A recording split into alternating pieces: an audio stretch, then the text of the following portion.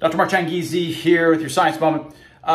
As you may have seen on Twitter, I've been keeping track of all of the folks in the anti-lockdowner movement who originally weren't.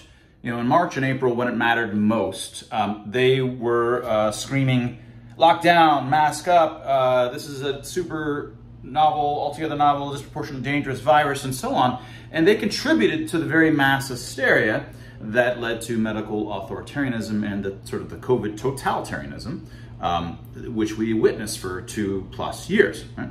Now, they came to the correct side, so to speak. They eventually woke up. But I've been pointing this out for several reasons. One is that in order to understand what happened, we have to understand that it was regular folks who believe that they love freedom and are for freedom that fell into it.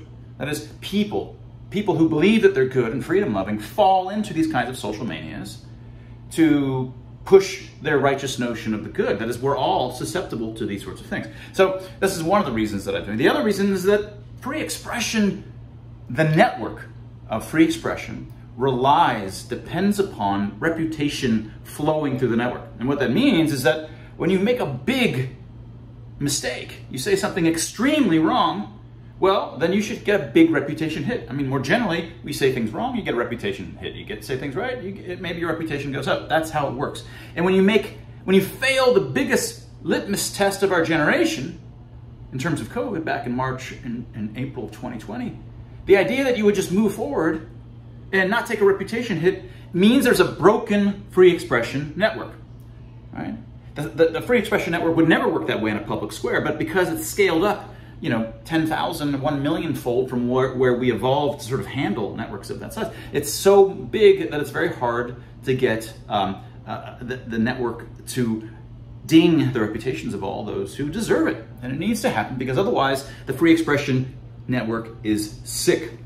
All right, so a lot of people still say, look, a lot of these folks, they're now on our side. Why are you pointing it out? You're just hurting the cause. And look, let me tell you, there's two ways that people say that they're pro-freedom now, and former lockdowners who are pro-freedom now, but in fact, they still aren't. In fact, so there's two kinds. There's one who says, well, I was only pro-lockdown because the science seemed to suggest that it was right at the time.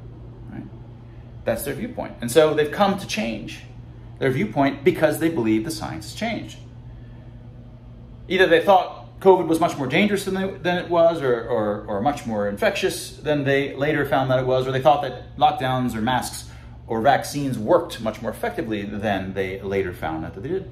Now, that misses the point. If you're going to have a rigorous, principled foundation for freedom, for civil liberties, then you can't rest civil liberties on waiting for the science to tell you whether it's okay to have civil liberties. That's not how it works.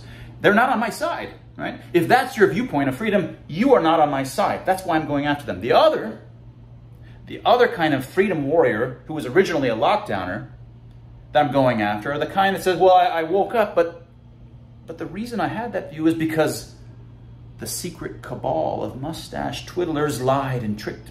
They tricked me. They tricked all of us. They did it to us. Right?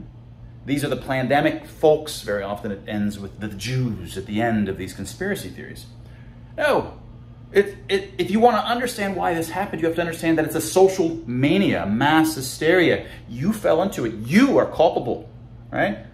You're culpable the more you had a big voice, the longer you voiced your pro-authoritarian positions, and the greater responsibility, formal responsibility that you had. You're culpable. Not some cabal that did this to us. There's no cabal that did this to us. These people are not on my side either. They're not on the side of freedom. They're now into some conspiracy notion about who's trying to do this to us. And again, typically with the Jews at the end. Right? They're not on my side. Why, Mark, are you going after these freedom leaders? Going after folks, which I'm not going to mention here because there's too many. So many freedom folks that you've gone after, Mark. When they're on our side, they're not on my side.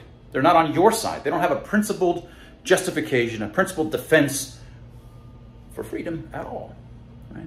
They are faux freedom warriors because they have ill or cognitive biases that prevent them from having, in fact, the kinds of principles which will insulate them, which will inoculate them to the very failure they made in March and April of 2020. The very reason that I came into this political world that I did, the reason I entered was because in March of 2020, all of those in my house, my Freedom House, all of these supposed classical liberals failed.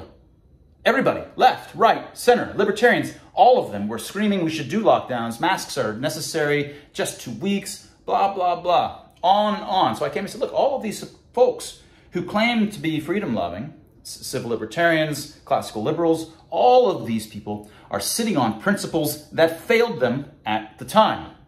So no, I'm not going to sit here and let folks claim to be backing freedom, and yet you can see right away that they're not in fact holding principles that will protect them when the next such mass hysteria sweeps through. They will only begin contributing to it unbeknownst to them. That's why I'm going after these folks, for these suites of reasons. And that was your science moment. If you haven't gotten a copy of Dr. Tim Barber and my recent book, Expressly Human, it is on the foundations of emotional expressions and the foundations of free expression itself.